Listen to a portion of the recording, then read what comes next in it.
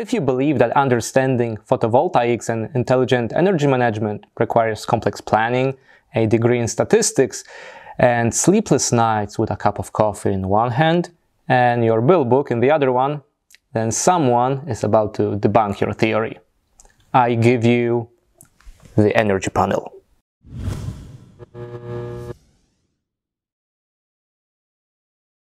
The concept of energy and its production, consumption, and balance may seem scary or even overwhelming, especially to newcomers.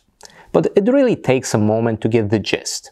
In a nutshell, photovoltaic installation is a system composed of one or more solar panels combined with an inverter and other electrical and mechanical hardware that use energy from the sun to generate electricity. The size of the system will depend on the type of property and individual needs of its inhabitants. Just to give you a good understanding of solar potential, an average solar panel within one day will produce enough energy to power a 100-watt light bulb for 20 hours, keep the ice cream in your fridge freezer nice and cold for 2 days, or use your oven to make a quick souffle. While a single panel produces a relatively small amount of energy, it can be linked together with other panels to produce higher amounts of energy as a solar array. Obviously, the key to maintaining a steady balance between energy production and consumption is to be aware of how our household appliances behave during specific times of day and night. It wouldn't be a user-friendly approach if you were to calculate this on your own or had to take my examples for granted. This is where smart energy management in a form of the energy panel comes into action.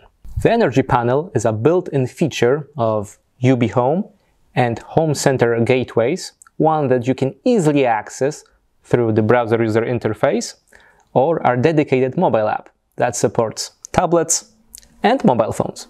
While the energy panel has been prepared mainly for customers with energy-producing installations, it also allows to analyze the consumption of energy at home. That is, to make decisions on the use of certain devices or even change habits depending on the generated costs. The solution is universal in the sense that it is suitable for systems containing energy meters and more basic installations with no such devices. In the case of the former, the total energy consumption data will come from the selected energy meter or energy meters if you happen to use more than one device. If there's no energy meter in the system, the total data will be calculated automatically from all devices in the system with energy metering activated. We will get back to those smart devices later. Let's now look a little closer at the energy panel. There are 3 available tabs. General tab is the basic view of the energy panel, which provides the summary of produced and consumed energy within a selected period. Although I call this the basic display, the number of details that you get from a quick glimpse will give you a very solid understanding of how different elements of your smart home are working together. For instance, there is a separate section that lists devices that consume the most energy at your home. Then there is the Savings tab, which serves as the advanced view in the energy panel. You use it for precise analysis of energy consumption and control of costs and savings in a specific time period. It consists of elements like the bar summarizing the energy consumption of your home or the energy balance graph in time. Use them to optimize your costs and find out about appliances that consume large amounts of energy outside of the hours when more energy is produced than consumed. Finally, there is the Echo tab, a peculiar section that is the visual representation of the positive impact that your daily decisions have on the environment. Want to know how self-sufficient your energy production is? Or perhaps you are striving to learn how your rational decision on optimized energy production contributed to growing more trees and reducing carbon dioxide emission? You're in the right place. Keep in mind that it is the browser user interface that offers the most advanced options of the energy panel.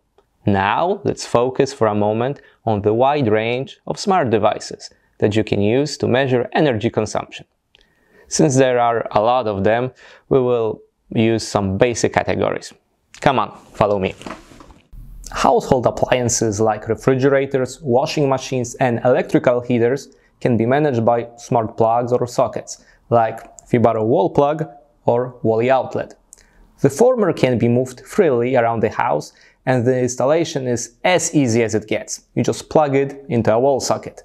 Wally outlet needs to be mounted in an installation box, but offers higher power output in return. For measuring the energy consumption of various light sources, including halogen lamps, dimmable LED bulbs, RGB or RGBW LED strips, you will benefit from smart devices like single or double switch, dimmer 2 or RGBW controller 2. Selecting the right module for a given type of light is essential to make it work properly, so details of all the presented devices can be found in the description. Measuring the energy consumption of roller blinds, awnings, Venetian blinds, or even gates is also possible. Just use Roller Shutter 3. There are also products like Cubino 3-phase Z-Wave Smart Meter. You can use it to measure the power consumption of devices such as heat pumps, induction cooktops, ovens, or to gather accurate information on electrical cars' energy consumption. For any good habit to kick in, patience and repetition are required. All that has been said so far wouldn't be that user-friendly if you had to constantly keep track of all the diagrams, lists, and dependencies on your own. Let your smart home help you with that task by sending relevant notifications about energy consumption reports and events.